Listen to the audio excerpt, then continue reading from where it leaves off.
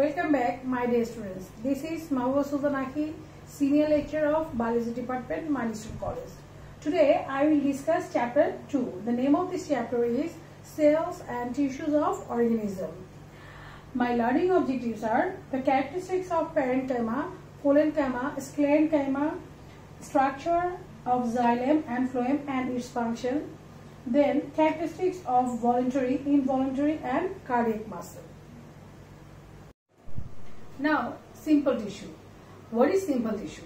Simple tissue, the tissue which contains the cells of same size, shape and structure is called simple tissue.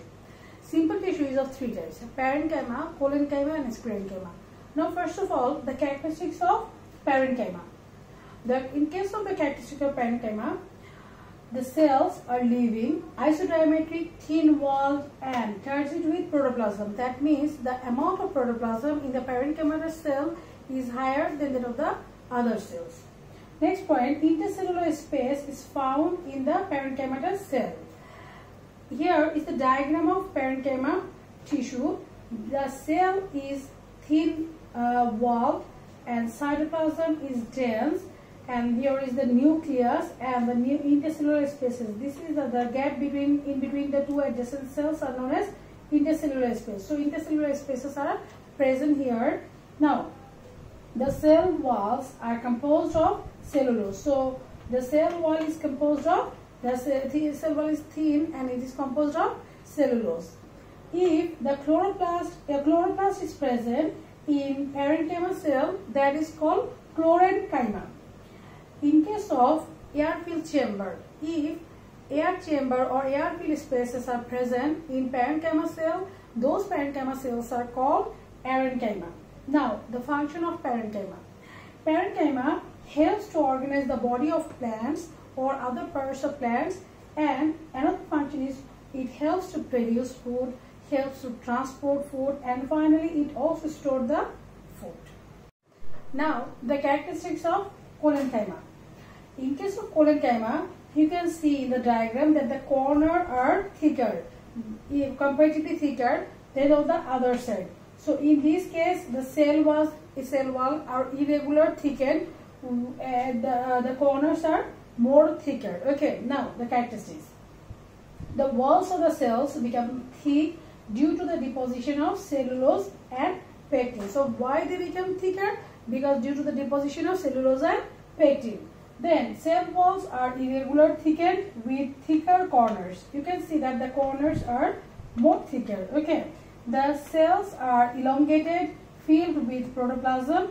Here is this is the cytoplasm, and you know the combination of cytoplasm and the nucleus collectively known as the protoplasm. So in case of collenchyma, they have protoplasm. Intercellular space may be present. In this diagram, intercellular space is not present, but in case of collenchyma, intercellular space may be present. Now the function: to produce food and to provide the plants with mechanical support and rigidity.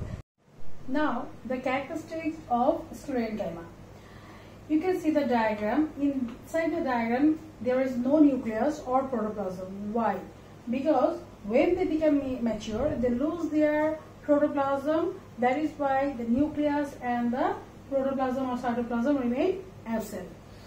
Now the characteristics. The cell walls are thick due to the deposition of lignin. You can see this is the cell wall. Okay, the cell wall is more thicker than that of the parenchyma and collenchyma.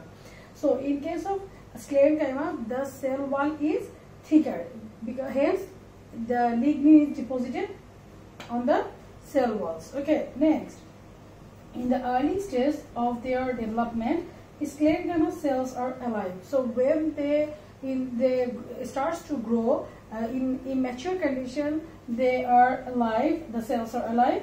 But when the cells become mature, they lose their protoplasm. That means when the cells become mature by losing their living protoplasm. That means you can remove this when you can write only the cells become mature by losing the living protoplasm. Okay. Now the functions of sclerenchyma. What are the functions of sclerenchyma? Sclerenchyma provides mechanical support and rigidity, and finally it also helps to conduct the water and minerals. Now complex tissue. The tissue which is comprises of different types of cells is called complex tissue. Complex tissue is of two types. One is xylem, another one is phloem. Now what is xylem? The complex tissue which helps to transport water and minerals from roots to different parts of a plant is called xylem. Now xylem is comprises of four types of cell. First of all, trachea. Okay, it is the four types of cells are trachea, vessels, then xylem parenchyma, xylem fiber. So the characteristics of tracheas. Tracheas, this is the diagram of trachea. Tracheas are elongated. You can see that this is the elongated cells with slender and sharp ends. So the ends are sharp. After lignification, their lumen may become narrower. Okay, lumen means the passage through which the water and minerals conducted from one place to another. Thickening of the cell walls is of different types. They may be elliptical, spiral, scalariform, and pleated. Now the function of tracheas. The main function of trachea is to provide conduction to related organs with proper sap conduction. Sap means when the water gets mixed with different types of mineral salt, that is called sap. So it provides sap conduction to related organs with proper rigidity, and they also store foods. Now vessel. This is the diagram of vessel. Now the characteristics of vessel. Vessels are short, tubular in structure. That means the cells are short and tubular in structure. The cells are connected end to end. That means this end is connected with the next end, and this cell is connected with another cell. And by connecting end to end, they form a tube or channel-like structure. Vessel cells develop a long tube when their terminal walls are dissolved. That means when the ends are connected with the next or adjacent cell, they become dissolved and they form a long channel or tube-like structure. In their early stage, the cells are filled with protoplasm, but they die. The cells die by losing their protoplasm with the progression of their growth. Now the function of vessel: to transport water and minerals, to provide the organs with proper rigidity. Now xylem parenchyma. This is the diagram of a xylem parenchyma. The cell walls may be thick or thin. You know that the cell wall of parenchyma is thin, but in case of xylem parenchyma, it may be thick or thin. The parenchyma cells in a primary xylem have thin walls. In secondary xylem, the cell walls are thick-walled. The function: to store food and to transport water. Now the characteristics of xylem fiber. This is the diagram of xylem fiber. What is xylem fiber? The sclerenchyma tissue that is present in xylem is called xylem fiber. Now the characteristics. The ends of these types of cells are tapered. You can see these two ends are tapered. Mature cells do not contain protoplasm and become dead. Hence, the sclerenchyma tissue by losing their protoplasm, they become dead. So the mature cells of the xylem fiber are dead. Now function: to provide plants with mechanical support, to transport water and minerals, and to store food. Now phloem tissue. What is phloem tissue? The complex tissue that transport the prepared food from leaves to different parts of a plant is called phloem tissue. Phloem tissue comprises of four types of cell: the seed cell, companion cell, phloem parenchyma, phloem fiber. Hence, phloem tissue comprises of four types of cells. That is why phloem tissue is one kind of complex tissue. First of all, the characteristics of seed cell. This is the diagram of phloem tissue. You can see that the seed cells here in diagram, it is shown that the seed tube. Actually, the seed cells, when arranged one after another, it form a tube-like structure, and this tube-like structure is called seed tube. Now the characteristics. Seed cells are arranged end to end and make a tubular structure called seed tube, as I have told you. Next, the cells are separated from each other. These cells are separated from each other by a plate-like structure. See plate-like structure? This plate-like structure is called sieve plate. The cells are separated from each other with a sieve plate-like structure is called sieve plate. Their cell walls are lignified. So the walls of sieve cell are lignified. Hence the lignin are deposited here. That is why it is known as lignified. Mature sieve cells do not contain nucleus. You can see that there is no nucleus inside these sieve cells or sieve tube. These are the nucleus. But here is no nucleus. Now the function. The main function of sieve cell is to conduct food. Now the characteristics of component cell. This is the second type of cell of phloem tissue. In this diagram you can see that this is the component cell which lies beside the sieve tube, and the nucleus of the component cell is little larger. So the characteristics of component cell, along with each sieve cell, a parenchyma cell is found which is called component cell. Its nucleus is much larger. You can see that the nucleus of the component cell is larger than that of the other parenchymatous cell. The component cell is turgid with protoplasm and thin-walled. The wall of the component cell is thin-walled. Now the function. It is assumed that the nucleus of the component cell controls some activities of the sieve cell. Hence, sieve cell does not have any nucleus.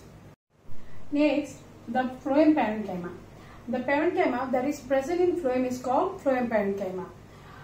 These types of cell, in this diagram, this is phloem parenchyma, this is the phloem parenchyma, these cells are phloem parenchyma. These types of cells are thin-walled. The wall of the phloem parenchyma are thin. The cells have protoplasm. The function. The function of the phloem parenchyma is these cells help in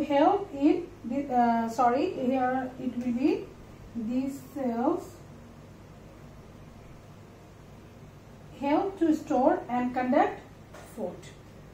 Now the fourth type of cell that is present in phloem tissue, that is phloem fiber. Phloem fiber are sclerenchyma cells.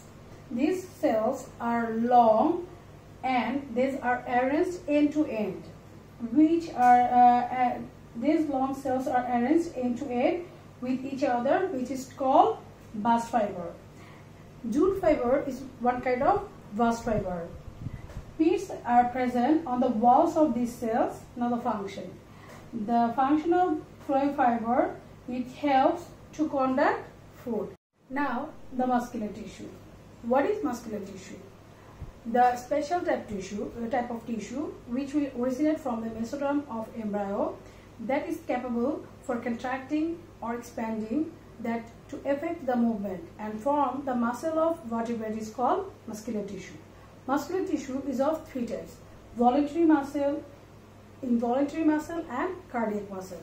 Now first of all, what is voluntary muscle, or what are the characteristics of voluntary muscle? The muscle that can contract or expand according to the will of the organism is called voluntary muscle. This is the diagram of voluntary muscle. The outer membrane is called sarcolemma. These are the nucleus. You can see that in a cell there are more than one nucleus, and the longitudinal or the fiber-like structure on the surface of the voluntary muscle, which are known as myofibril. These are the fiber-like structure which are present on the voluntary muscle. Now the characteristics. The cells are tubular. So the cells of the voluntary muscles are tubular, unbranched. You can see that there is no branches. They are parallel to each other. So unbranched and have transverse striations. Now what are the transverse striations? These are the transverse striations. Okay. They have generally more than one nucleus. These muscles can contract or expand quickly. You can see the muscles of our hand or legs. We can move our hand so faster, so that it can contract or expand very quickly. Then it is also called the marked or skeletal muscle. Why? This is called the marked tissue because or marked muscle because of these striations. Okay, and skeletal muscle. Why they are known as skeletal muscle? Because these muscles always remain present along with the large or long bones of our body. That is why as they remain present along with the skeleton, that is why these are known as skeletal muscle. Now the second type of muscular tissue, that is involuntary muscle or smooth muscle. From the diagram you can see that the diagram appears the structure of tissue, these are spindle shape and there is no transverse striations. Okay, now the characteristics. These cells are spindle shaped, transverse striations are not present, hence transverse striations are not present, that is why these are known as smooth muscle. So they are known as smooth muscle, and these muscles are present in blood vessel and alimentary canal. Now cardiac muscle. What is cardiac muscle? The muscle that forms the heart is known as cardiac muscle. From the diagram you can see that the structure of cardiac muscles are as the voluntary muscle, but you know the function of cardiac muscle is like involuntary muscle, hence the heart does not beat according to the will of the organism or animals. Okay, in case of these you can see that the cells of the cardiac muscle are tubular, but these are branched, and moreover there is a special disc-like structure which is known as intercalated disc. Another important characteristics of cardiac muscle is in case of voluntary muscle they have more than one nucleus, but in case of cardiac muscle in each cell there is a single nucleus. Now the characteristics. These types of muscles forms heart, the cells are tubular, branched and transverse striations are present. Between the cells of the tissue, intercalated discs are present. So you can see that these are the intercalated discs which are present in between two adjacent cells. The cells of the heart muscle, that means the cardiac muscle, remain to join together by branches. Through this branch, all the cells of the cardiac muscle remain connected or joined with each other, so they contract and relax together.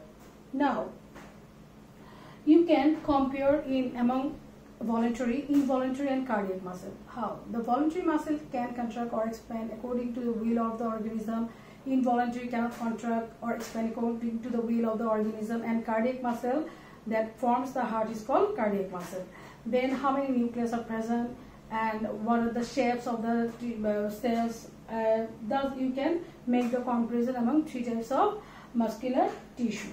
So from my today's lecture you have learned the characteristics of Parenchyma Collenchyma Sclerenchyma, then the characteristics of Xylem and Phloem. Moreover, from this lecture you can make the differences between simple tissue and complex tissue. You can write down the comparison among Parenchyma Collenchyma Sclerenchyma. You can write down the comparison or the difference between Xylem and Phloem. All these you can make your note or prepare your note from my lecture. You can compare the characteristics, then you will get the points how you will write the differences.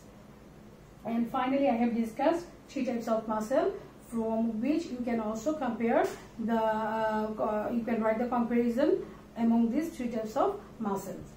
In my next class I will be back with a new lesson. Till then, take care.